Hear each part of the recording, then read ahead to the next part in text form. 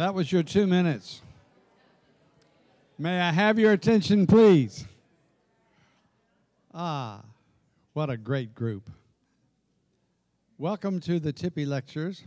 For those of you who don't know why we call them the Tippy Lectures, they're named after Tippy McMichael, who was a member of this church for many years. And before she passed away of a series of illnesses, she bequeathed about $1 million to this church. And it's been used all kinds of important ways. And very beneficent people who follow her example have helped us out too. So if you have some extra money laying around, you know what to do with it. So this is in the series of Tippy McMichael lectures, and Samantha Haycock, who is a member of the Becoming Beloved community and the coordinator, will introduce our speaker, and it's going to go from there. Thank you for coming.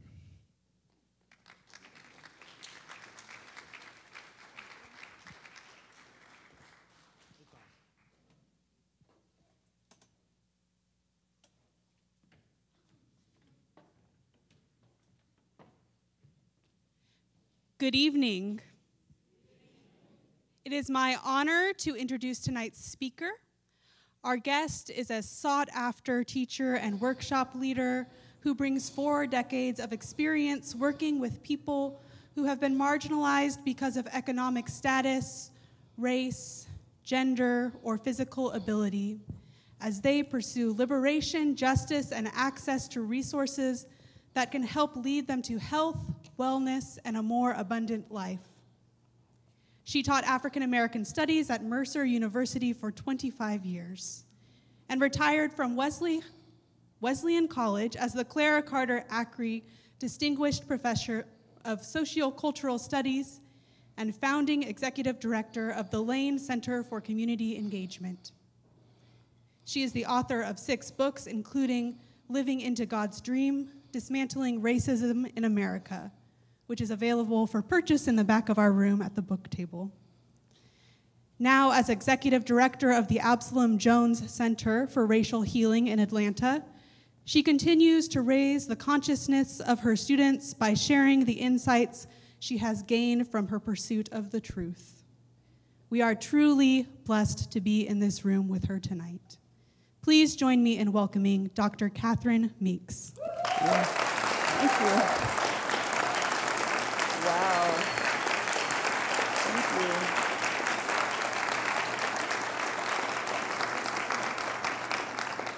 Thank you so much. I'd like to start with a little video clip called At the Purchaser's Option. It's Rihanna Giddens, who's a folk singer, and this is a piece from her new CD called Freedom's Highway, and it will set the framework for what I'd like to talk about tonight. So.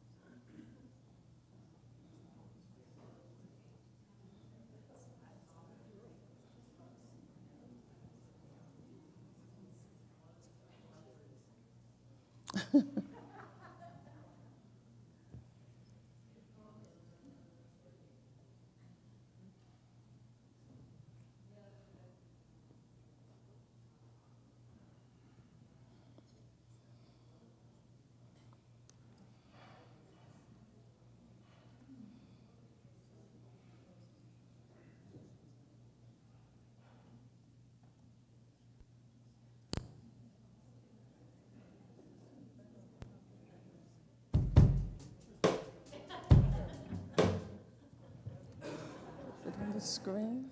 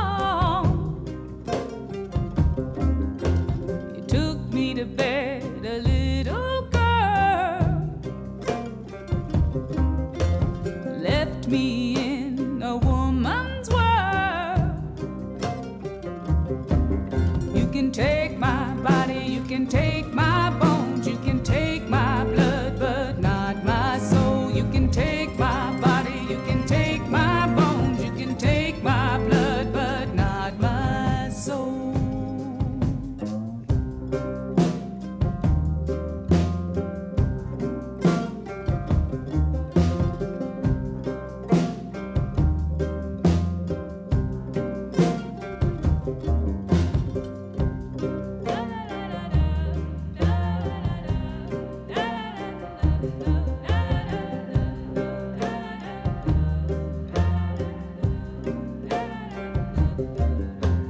Day by day, I work the line.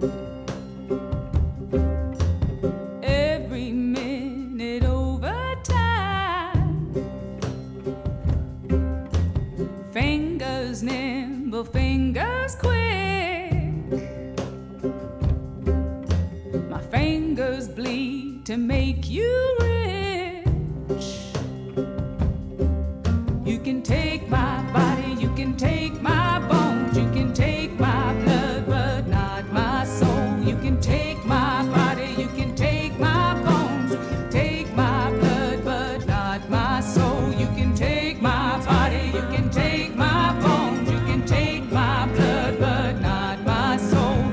Take my body, you can take my bones, you can take my blood, but not my soul.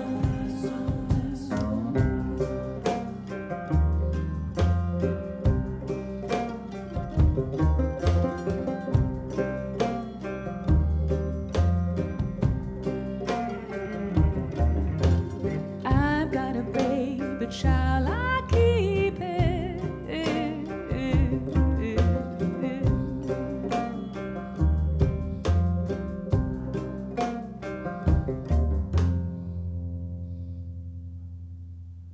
Thank you. You can turn the lights back.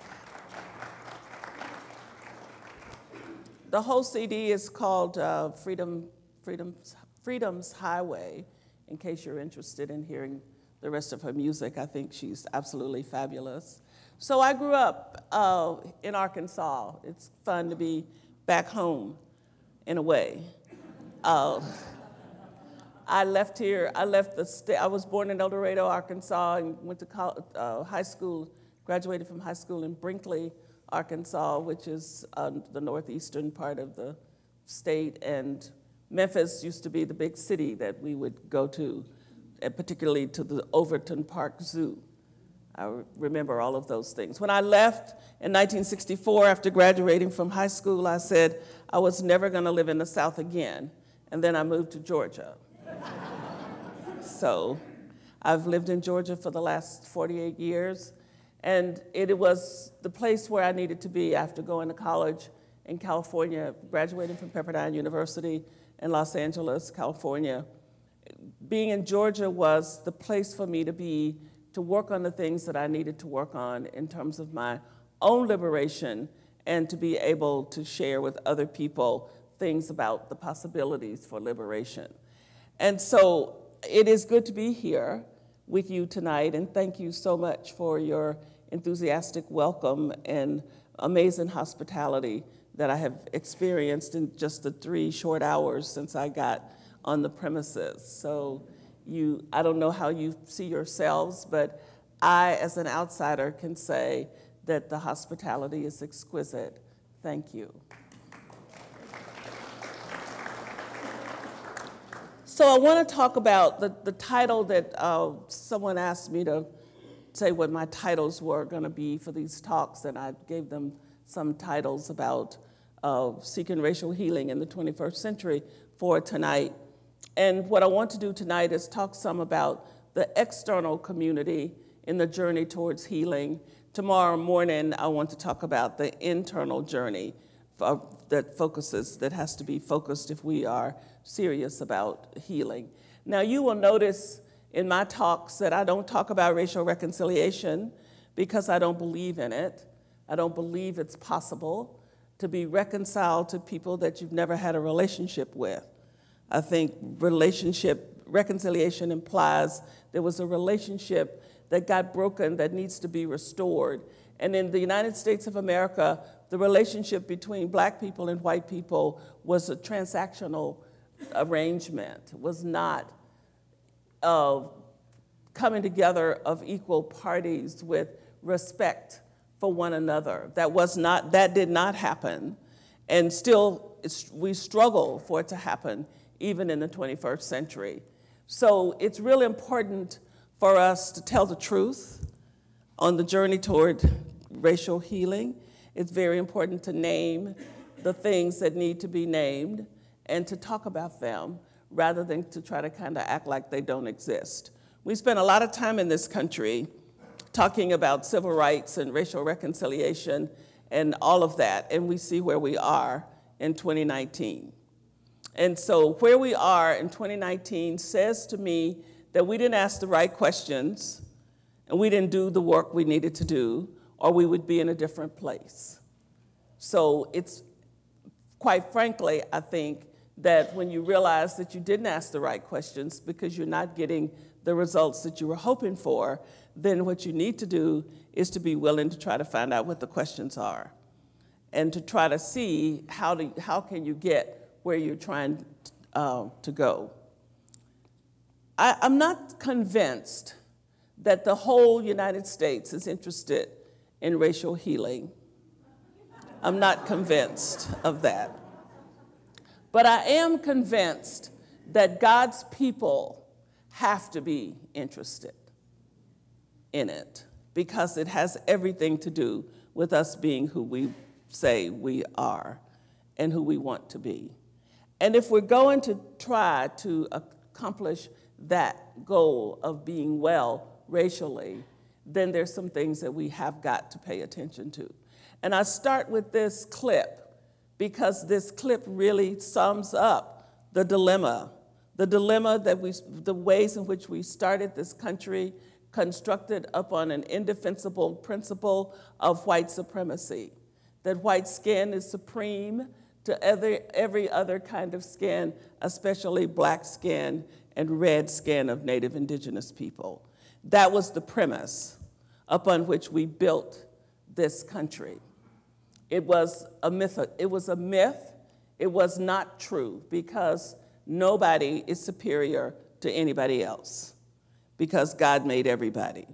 And if you think that there's some people who are more superior human than somebody else, then you have to ask yourself, do you think that there are many gods?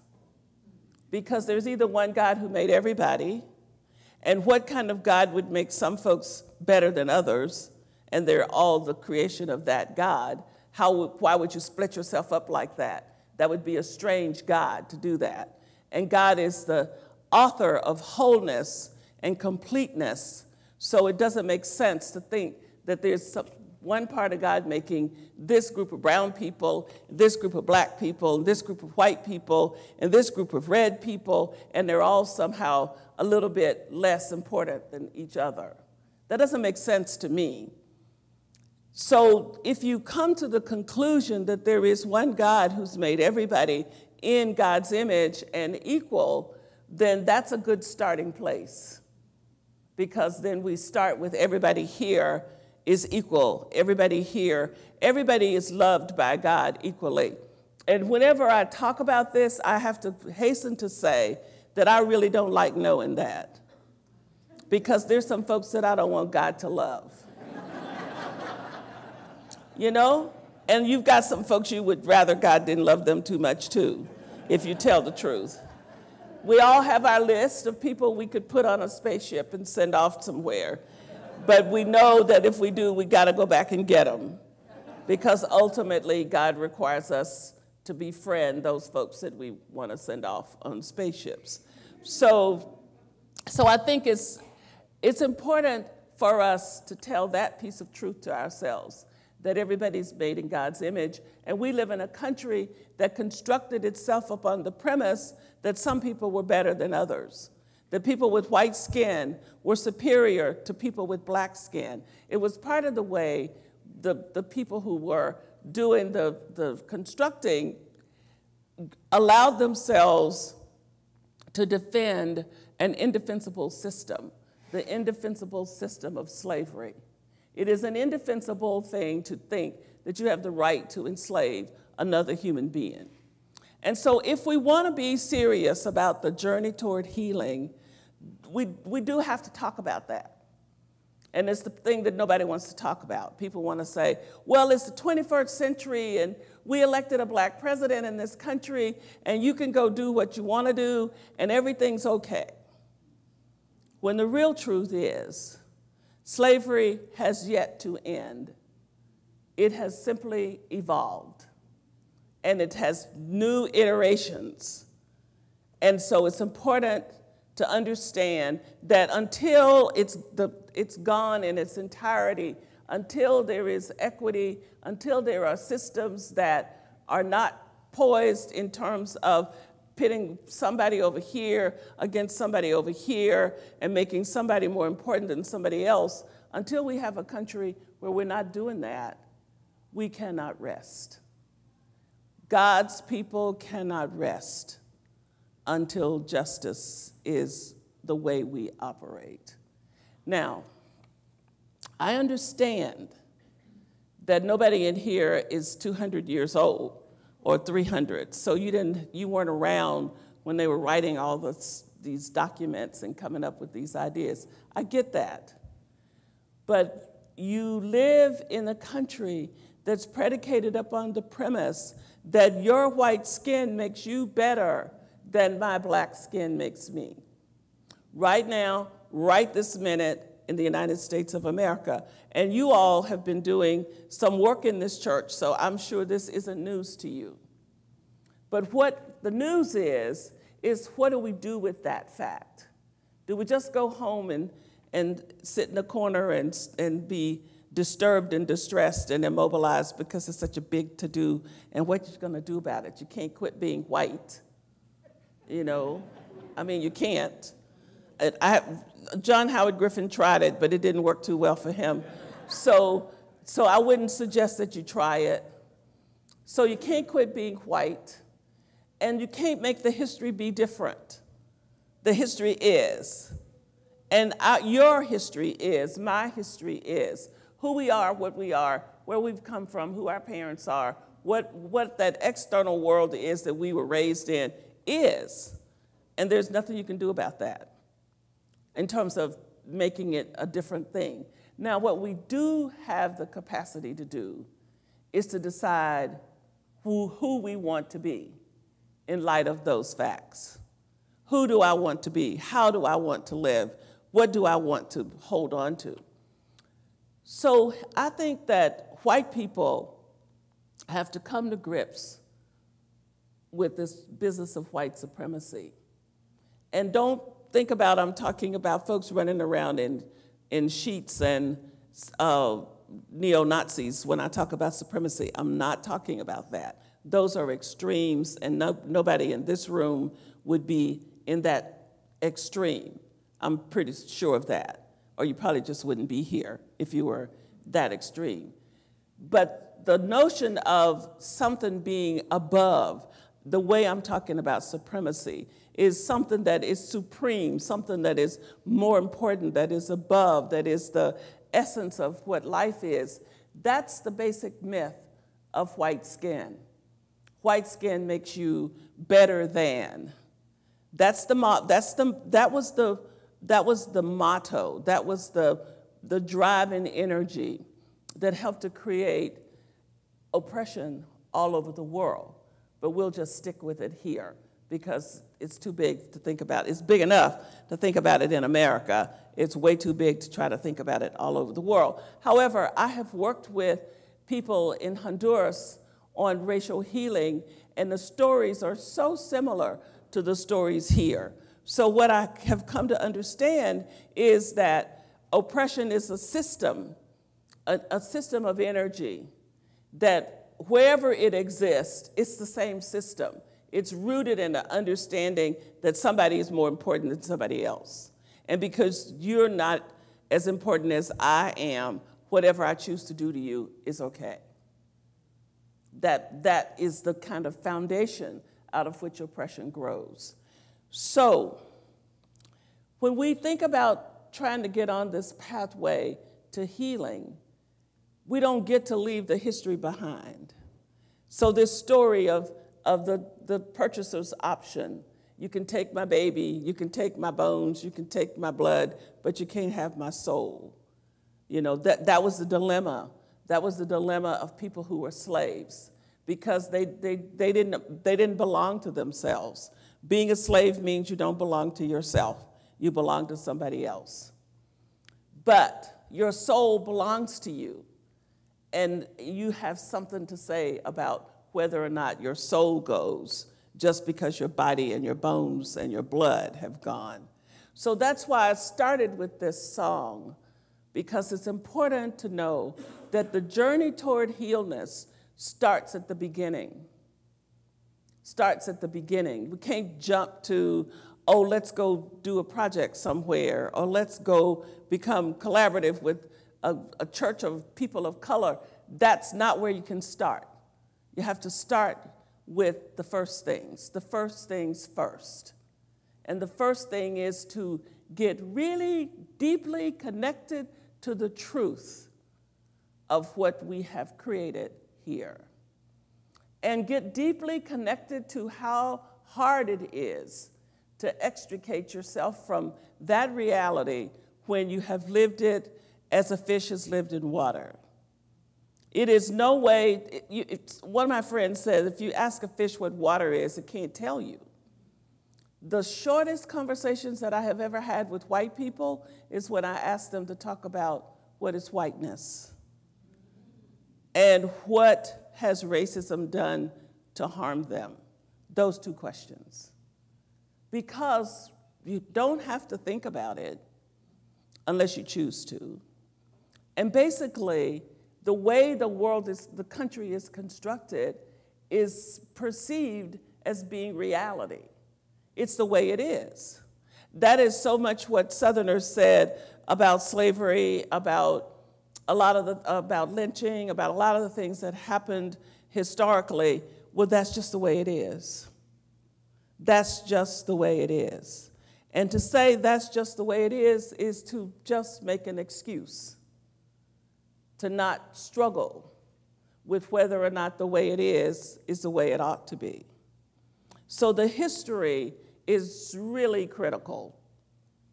Before the last 2 or 3 years, I used to have white people telling me a lot that they thought our biggest problem was we talked about race too much. And and that our talking about it was making a problem. So, I'm Miss Dismantling Racism workshop leader, and you're telling me that I'm the problem. It's real interesting, given the history. But I don't hear that so much anymore, because now people are, at least people who are trying to be progressive and honest, are really having to look at the way things are and really assess how things are in the country, and to pay attention to the fact that they really aren't any different from the way they've always been. We just managed to cover it up better. And people, progressive, good people, white people, were able to not have to deal with it because it wasn't so in your face. And now it's like you just can't quite pull that off. You have to do something, because it's just too standing there like, the elephant's not only in the room, the elephant's walking around stomping its feet. And so maybe you could ignore it as long as it would stay in the corner, but it's not in the corner anymore. And so we have to pay attention. And quite frankly, I find that to be a source of encouragement, because I know that nobody, including me and all the folks I've ever encountered, nobody really makes deep, transformational journeys unless we have to. We don't want to change. We want things to be different, but we hope we don't have to change. Just somehow or another, can we get the difference here? But don't ask me to be different, because that's just too far to go. But the real truth is, we can't get to the change unless we're willing, as Gandhi said, to be the change we want to see. And I know I've been talking to Jim and others here, and I know you all have come to Atlanta and you have a group of people here working. So I know you care about this. And I'm wanting to say that caring is about being willing to put yourself in places where you are incredibly vulnerable, being willing to question the very nature of the reality that you have been taught is the thing. To be willing to question the systems that we have constructed in this country, and to realize how much they're predicated upon ideas of imbalance and inequity. And not to be ready to defend indefensible systems of injustice. Because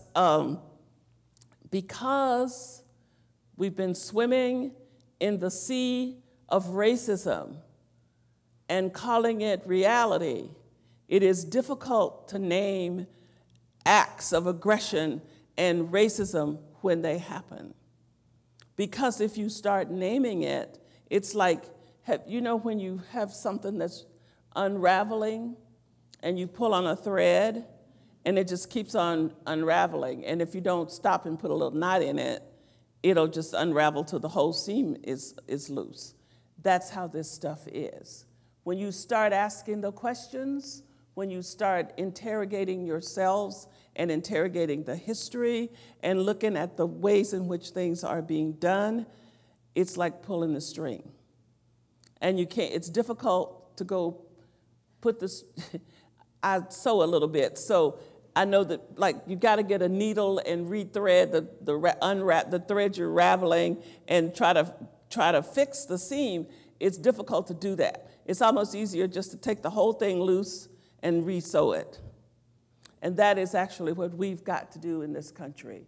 We have got to take the whole thing loose and reconfigure it on the premise that God made everybody and everybody's equal and everybody deserves to have a chance to live their lives to the fullness that God has intended for them to live. That does not mean everybody has to be rich. It does not mean everybody has to act white. It does not mean everybody has to act black or brown. It means that we have to create spaces where people can be who God put them on the earth to be. And we don't need to be trying to tell them what that is. They can figure that out. But the spaces for liberation need to be there. And one of the major jobs of the church is to help us liberate our hearts. To liberate our hearts and make space for other people's hearts to be liberated. And we can do that because we have made up our minds to be on this journey that leads us to healing. And the other thing that I want to say while I'm passing by here is that Black people, the descendants of the slaves, have to work on internalized depression because we have bought the narratives. We bought the white narrative, the slave master's narrative about ourselves in some deep psychological ways. And we don't like to talk about it, and we don't want to own it, but we do have to deal with how we see ourselves and how we project that way that we see ourselves onto one another. We also have to deal with how we can be complicit with the systems of oppression because we have internalized this notion of who we are, which isn't really who we are. So in order for healing to happen, white people have to decide they want to be well, and that's more important than being white and right. Black people have to decide they want to be well, and that's more important than being the victim. Because we have gotten into, look at what happened to us, and we do need to pay attention to that. But we also need to say that right alongside that is a capacity to be something else, that God gave us some capacities that we have to search around for and be open to finding. And I'm really thinking that the slaves caught some glimpses of this truth that we in the modern age, we black folks in the modern age, have lost. The slaves had some connection to resiliency and the capacity to survive that I'm thinking that we need to reconnect to as black people. And I'm working on that. I'm working on that for myself, looking at the spirituals and just trying to understand what was it that made those people able, the slaves, able to live and have hope and to leave this legacy that they left for me and all of us. The legacy of the spirituals, where you can find so much about resilience in them. And I think it's important to explore that. So there's some important work that has to be done out in the world. We have to look at the systems, we have to look at the constructions, we have to look at the ways that racism is manifesting itself, and we have to decide if we're going to be a resistor or if we're going to be in complicity with it. Those are the choices. You're either resisting or you're cooperating. It's it. There's nothing in between.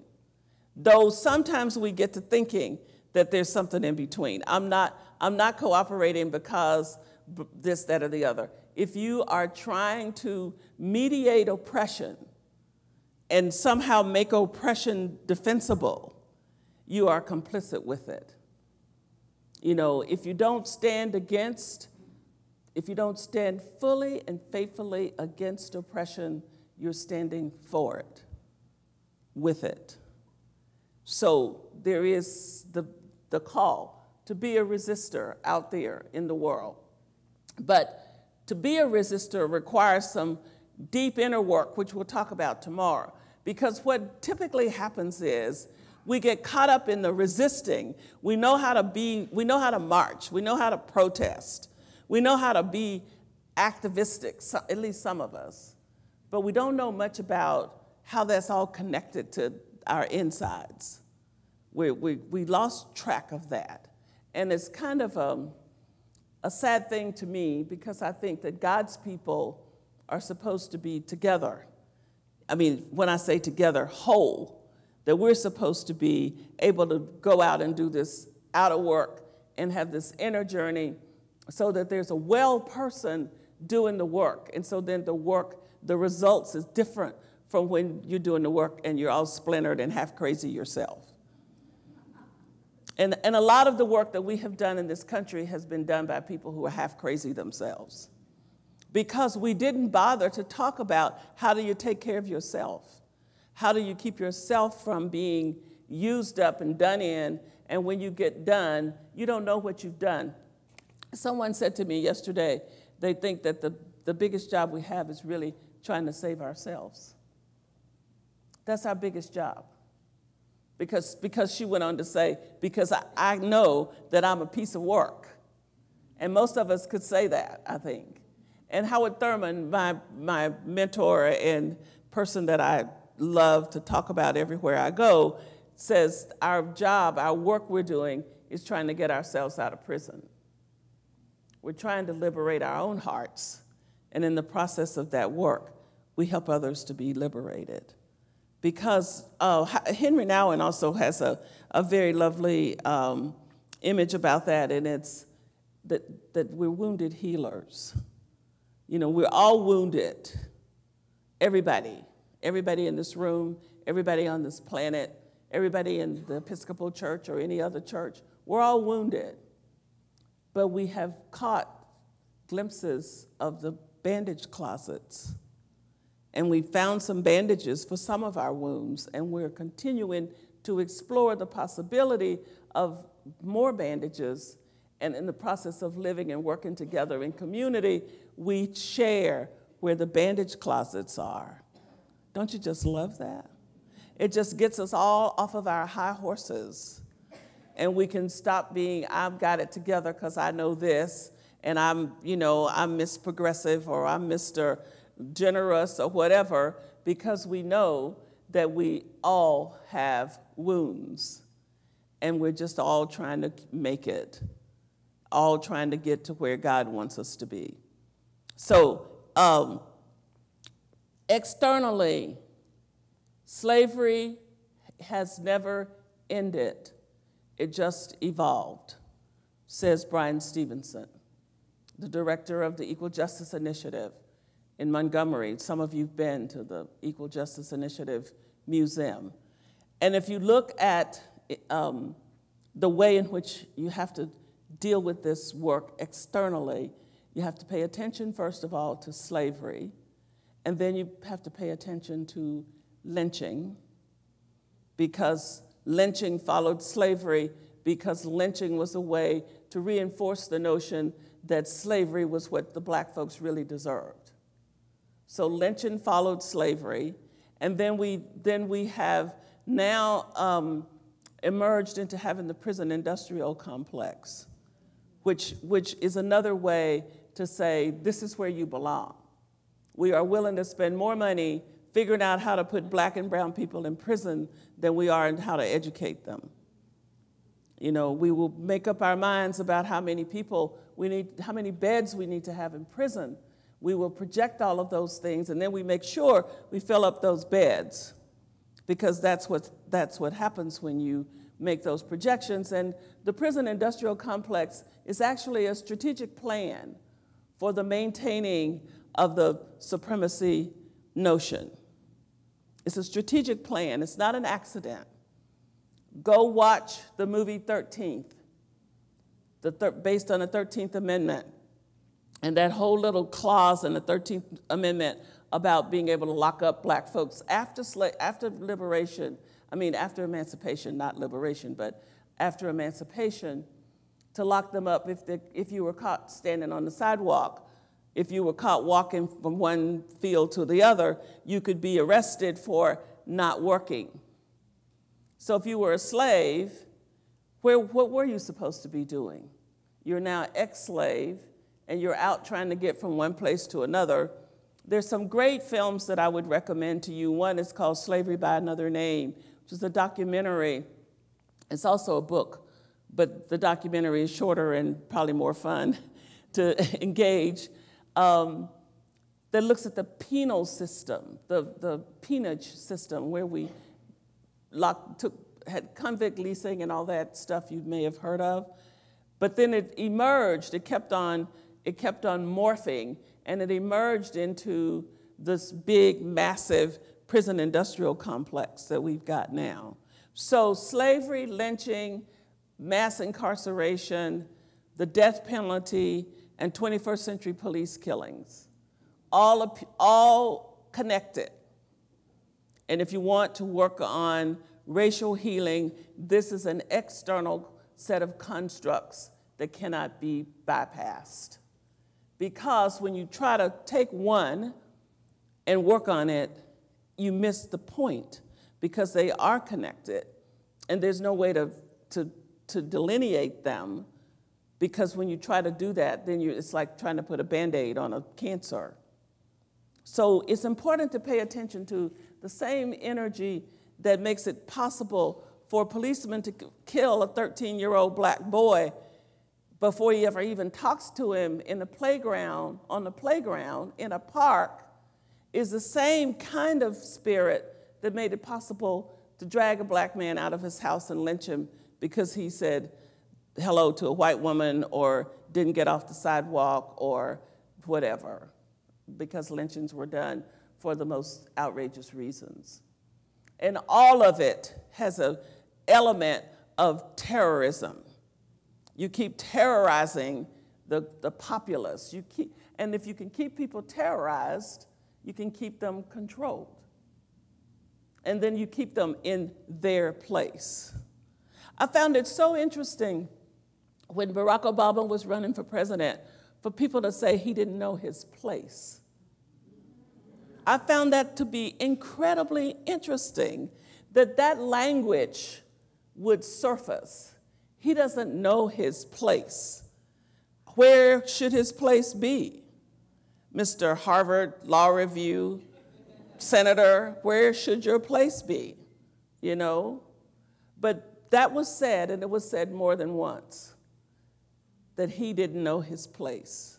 And even now, I find it just striking that the lynching, the ropes are showing up.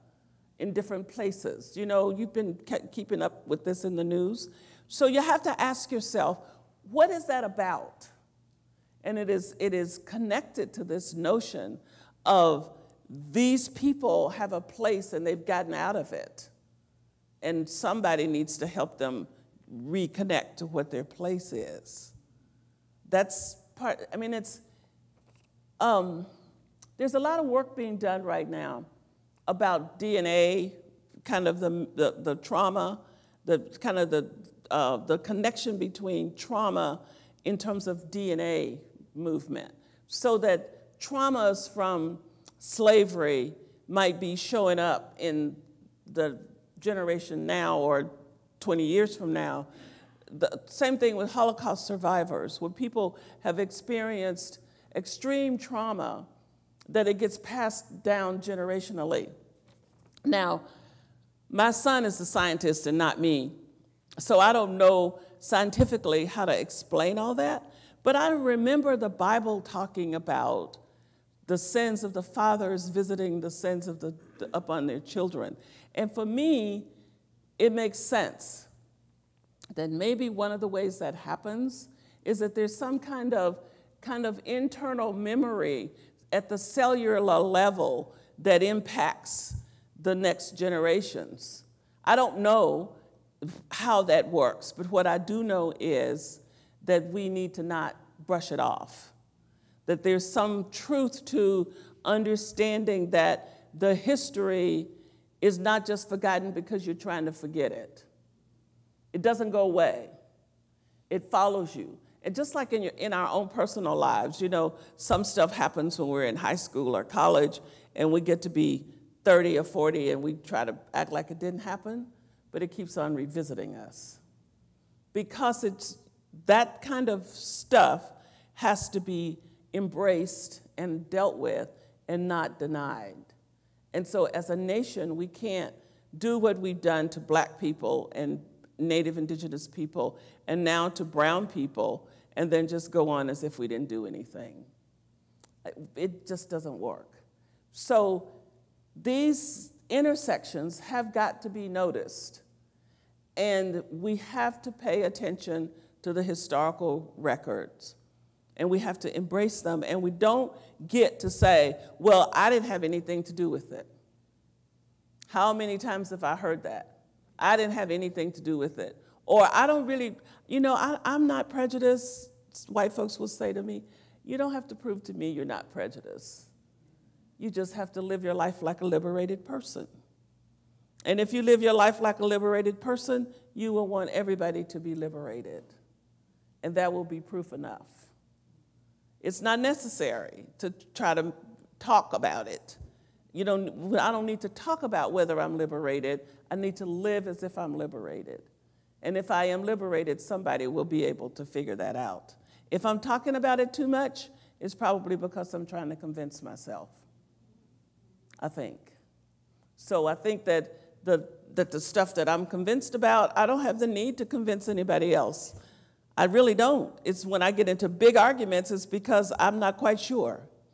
And then I'm ready to fight because I'm not quite sure myself, and I can't let you make me have this doubt, and I gotta defend it. And if I stop and tell myself, maybe you don't quite believe what you thought you did. Does that make sense? That the stuff you find you're the most defensive about is the stuff you're the least sure about.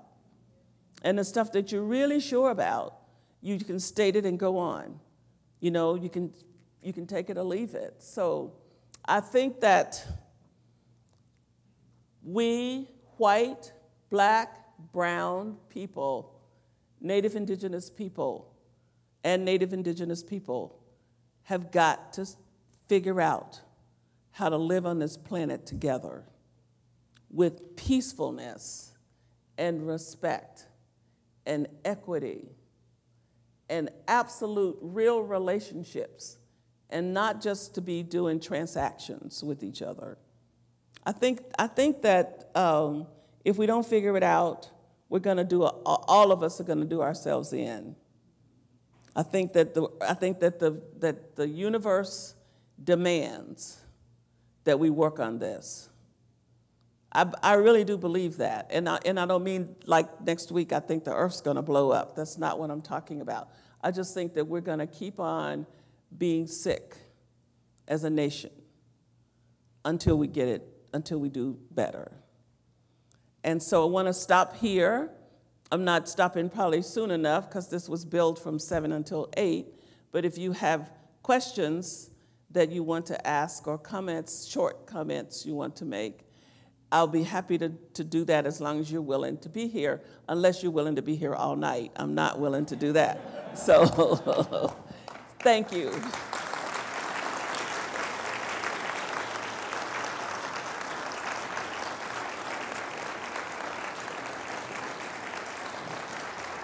Thank you. Thank you very much. Now remember, all of what I just said is about the outer community. And tomorrow we're going to talk about the inner community. And I hope you show up for that because you do need to hear both pieces. Thank you, Dr. Meeks. Yeah. Questions or short comments? And the microphone will come. And if you'll stand up, thank you. I don't know exactly when it was, if it was as we were seeing Obama leave office, or it was right around in there, I think. I watch quite a bit of television, and I noticed that all of a sudden, all the advertisements had a black person and a white person married to each other in a home, and every single advertisement had the same. Every single one of them had the black person and the white person married to each other. It was like overnight. And I have wondered and wondered, what are they wishing for us that we can get along? Is it just Hollywood? Is that what the rest of the world looks like, and Fayetteville is not looking like that? Or I'm just mystified by what television projects out there for us to see. Do you have a question? I guess I kind of would like to know what you think that's about. Just sociologically speaking, what is that that's influencing us by television? Advertisers are, the advertising world is incredibly slick. So there's some angle that for them, it's got nothing to do with trying to heal the nation. That I can be certain of. I don't know exactly what it's about, but I know they're not interested in healing the nation. It sells more stuff. Right, so. Thank you. Up front. Right.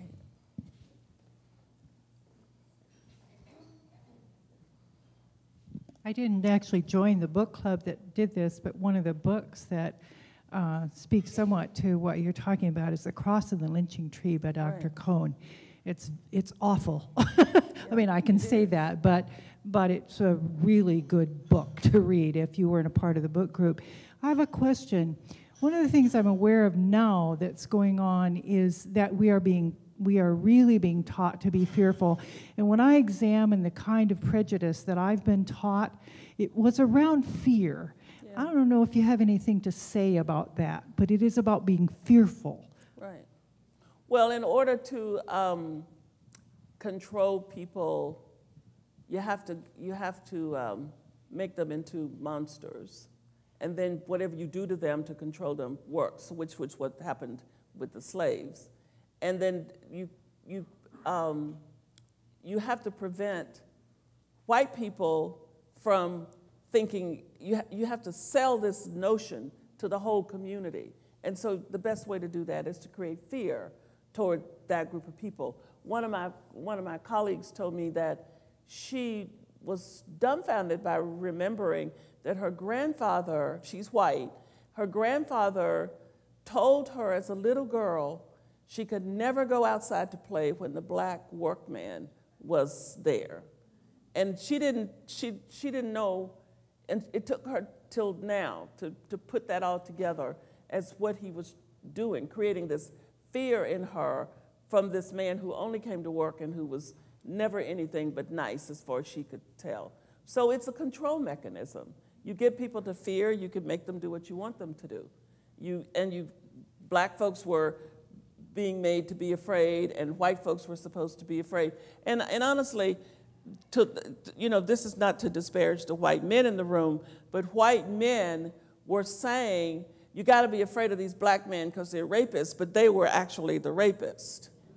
So that was the strange thing that was happening. It's like and we'll talk about this some more tomorrow when we talk about projection, but the very thing you're doing, you're saying that's who somebody else is. And it just creates it becomes a systematized fearfulness. Fear becomes a commodity. It did then, and it still is. It's a commodity, and it's a commodity of control. Thank you. Other questions?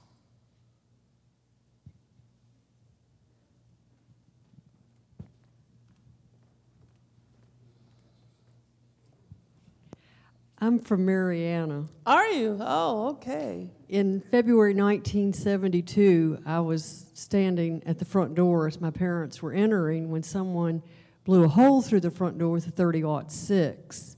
My father was president of the public school board, and the schools were being integrated. Ooh. And the young black men were furious it had taken so long, rightfully so, and the white rednecks were furious that the schools were being integrated. Then white flight happened. This afternoon I was having lunch with friends from Mariana, and I was saying, what could we have done differently so this could have worked? I'd love your thoughts on that, because I'm sure you've seen the white flight happen all over the South. And I understand why you don't want to come back to the South.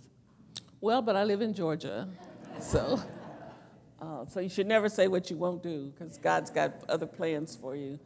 Well, the thing of it is, we did the same thing with school desegregation that we did with everything else. It was made to happen because of the laws, and the people went most of the time kicking and screaming and projecting all these negative things. I think if we just put the kids in the schools and the grown folks that stayed out of it, they probably might have figured out how to do all right, actually.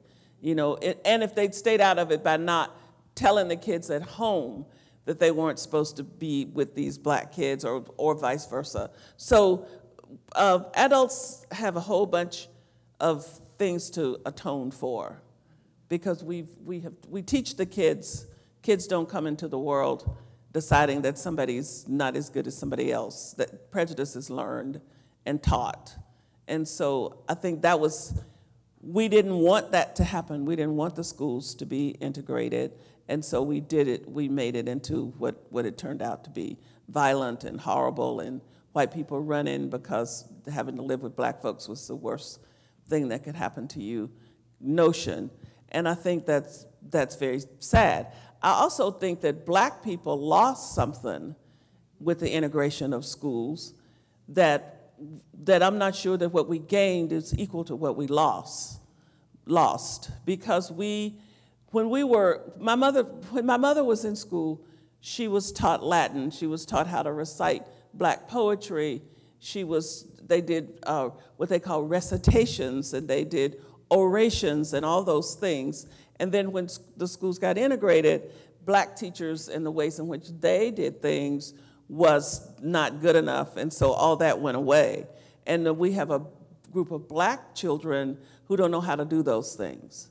And for me, that's a great detriment.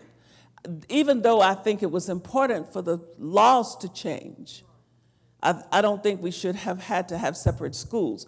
I think that the schools should have been integrated, and what the black teachers had to bring and the white teachers should have also been brought to the school. But there was no respect for the culture of black people or the ways in which black people did anything. So it was a great loss. It was a great loss to black kids, and it's a great loss to white people, because they should have been able, just while you're learning about Plato, you should also be learning about the black folks that were making contributions and doing good stuff. So we cheated ourselves a lot. And now we've got a huge mess, because schools are still quite polarized, and education is pretty pitiful in many places, particularly for black and poor kids. So, and if we don't do something about it, we got to do something about it other than continuing to build prisons, because that seems to be our remedy. For poor education, just build prisons, which is a dumb way to be running a culture, I think.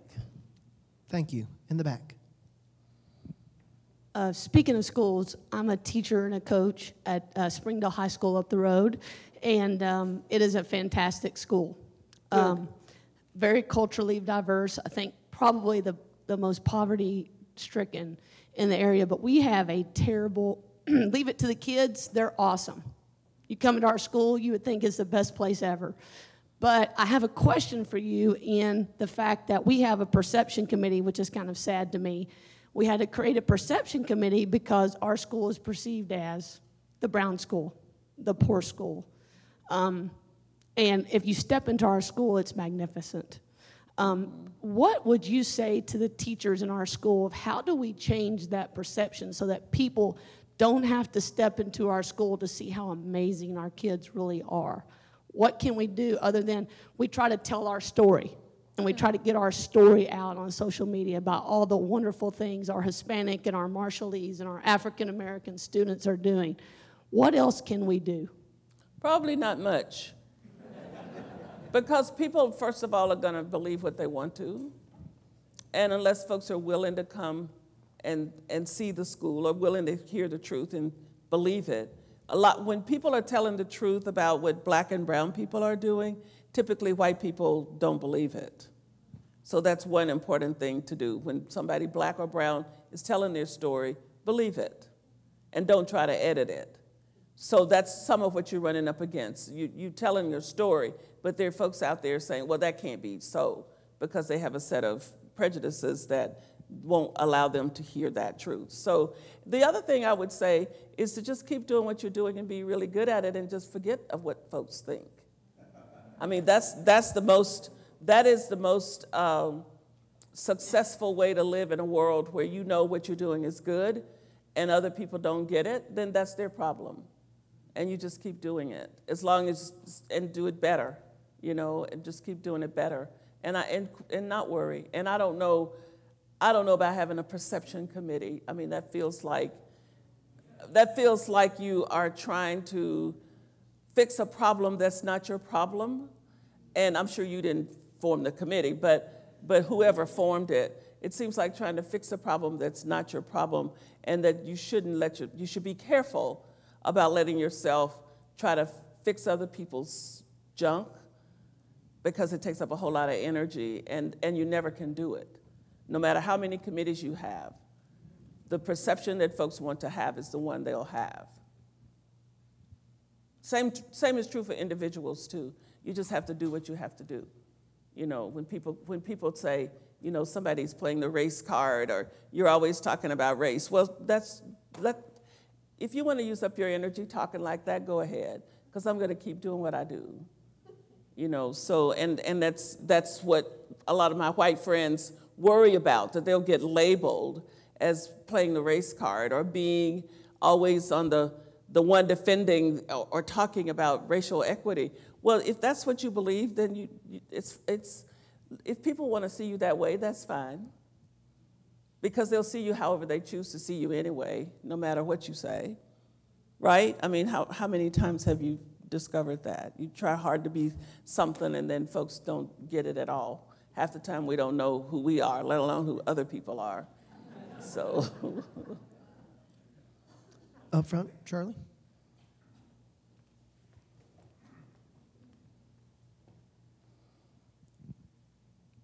I assume you believe deep down that this country can achieve racial healing. My question to you is, what gives you that hope that we can get there? Well, I think a lot of it's my faith. I believe God can do anything. And also believe that whether people know it or not, that deep down inside of everybody is some understanding that nobody deserves to be a slave. Regardless of how you've acted, even if you had slaves, there was something in you that knew you shouldn't have slaves, but you overrode it for whatever reasons. And so I think that force, that God and the force of good and right are stronger than darkness and evil. And that gives me hope. Now, it's not going to happen in my lifetime. I'm not naive enough to believe that. Also think it's really important for us to imagine this country as a country where racial healing is happening. I mean, we need to imagine ourselves that way, because that will help energize the work if we can begin to believe that more, that we can, in fact, do something to fix the mess that's been made.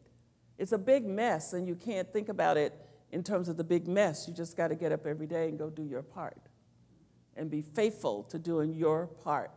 Like you think you're fixing it all, but you know good and well you got your little teaspoon sitting down by the ocean, you know, and the goal is to get some dry land. And so you think, what a fool I am with my little teaspoon, but this is what I'm called to do, and I'm going to sit here and faithfully dip with my little teaspoon. If people do that all over the place, just think what'll happen. So that's what gives me hope. I'll tell you one other quick little story. Sojourner Truth, and then we'll get to you, so we won't forget you. Sojourner Truth was in the back of a building, and Frederick Douglass was speaking about how bad everything was. And Sojourner Truth stood up and pointed her finger at him and said, "Frederick, is God dead? If God's not dead, things can't be as bad as you think they are." So I want to channel Sojourner Truth's faith too around that. Yes, ma'am. Thank you. One or two more, right there in the back. Thank you.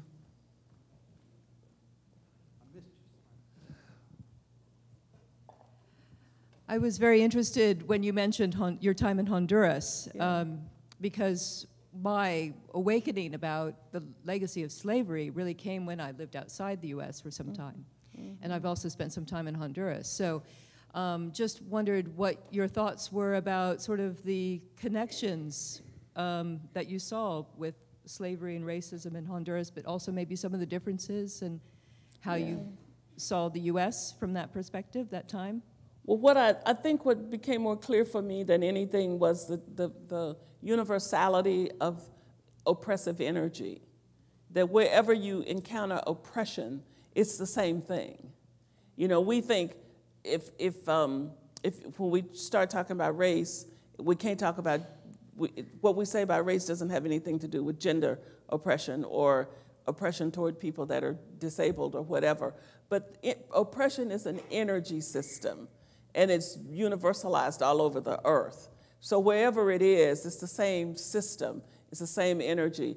And that was really clear to me, that was really made clear to me in Honduras as I listened to native indigenous people and people of Spanish descent talking about how they felt about each other. And some of them, they all looked alike to me. You know, they all speak Spanish, they all look alike, and yet they've got these things that they've designated to make one group better than the other. And I started realizing, I didn't start just realizing it, I saw more clearly the insidiousness of oppression energy. That it's, you know, does that make sense? Because I don't want to say stuff that doesn't make sense to people. But if you think about oppression, not as a sociological, psychological thing, but a spiritual thing in terms of energy. If you think about it as a force, like, you know, that's hard to put on the wall somewhere, and think about that being all over the world, the thing that's creating the bad stuff that's happening in places where people are being oppressed. So there is no difference really in one way. It's all the same kind of denigrating energy. The only differences are the cultural pieces, like whether it's black and white or native indigenous people in this country, or if it's native indigenous people in Honduras, or people of African descent, or people of Spanish descent, you know, there. So I don't know if that helps, but. Thank you. Yeah. One more? Noah?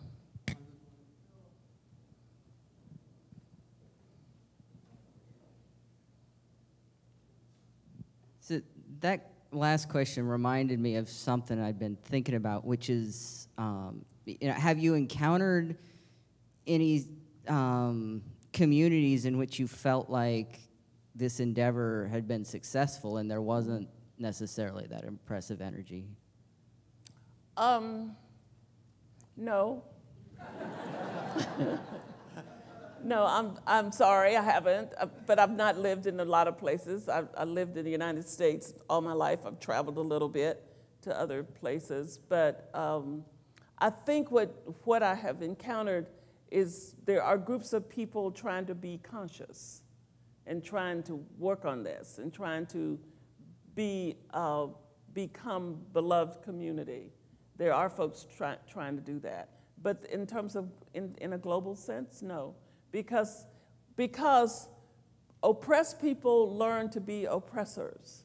And so when you get to be empowered, then you act like the oppressor. You know, everybody was so excited that we elected all these women to the House of Representatives. I'm not going to be excited until I see them redefine power. Because otherwise they're just going to act like white men.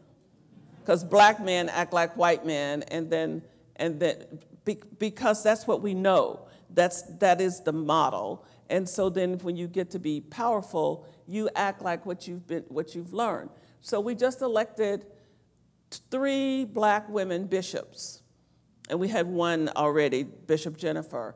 So I'm inviting them to Atlanta to engage in a conversation that asks the question, how is being a black woman bishop going to be different from being a white man bishop? I'm serious. I'm very serious. Because until we redefine power, we will just keep on replicating it.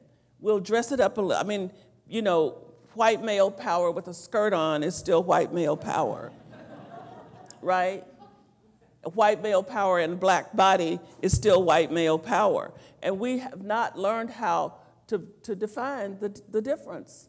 And I'm not saying that I even know the difference. What I'm saying is we need to be engaged in asking the question to try to see how can we do something different here that uses our power in ways to build community rather than to set up hierarchies. But you got to have courage to do it.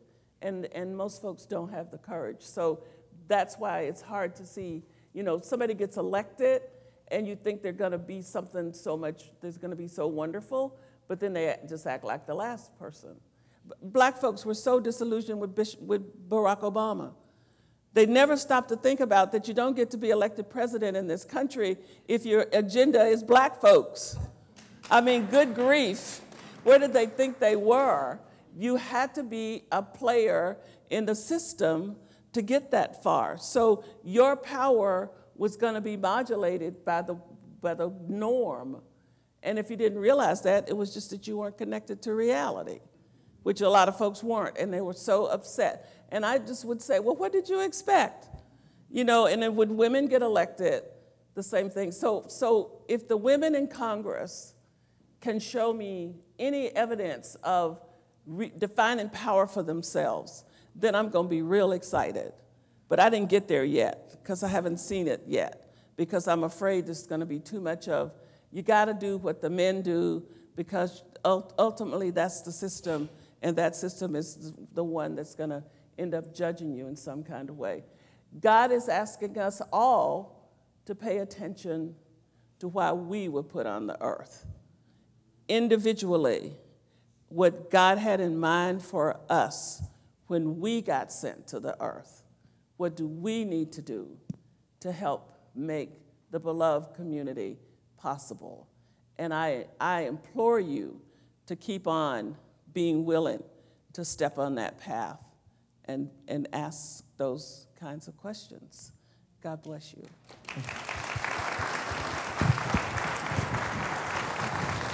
Thank you. Thank you very much. Thank you.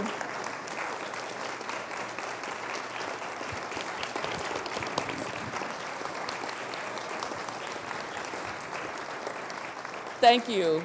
Thank you so much. Thank you, Dr. Meeks. Before we go, a few words. As Dr. Meeks mentioned, she will be speaking during the Adult Forum tomorrow at 10 o'clock. All of you are welcome to come and enjoy and benefit from that conversation. Before you go, please stop by the book table where you can purchase and peruse through one of Dr. Meeks' most recent books, perhaps your most recent book. And lastly, as you invite us to think about retelling that story, we have a particular opportunity ahead of us, and I'm going to ask Samantha to say a word or two about that. Thank you. I wanted to invite you to join our community in these sorts of conversations on an ongoing basis. Our Becoming Beloved Community Ministry meets on the first and third Wednesday of the month in the library, and we have been working on planning a particular opportunity for engaging the work at looking at the truth of our external reality this coming September, to go to the Civil Rights Museum in Memphis and then to attend the dedication of the memorial for the Elaine massacre. And so we have some postcards with a little bit of information about that in the back of the room, and if you would like more information, I'll be standing back there also for questions. Thank you, and thank you, Dr. Meeks. Thank you and good night.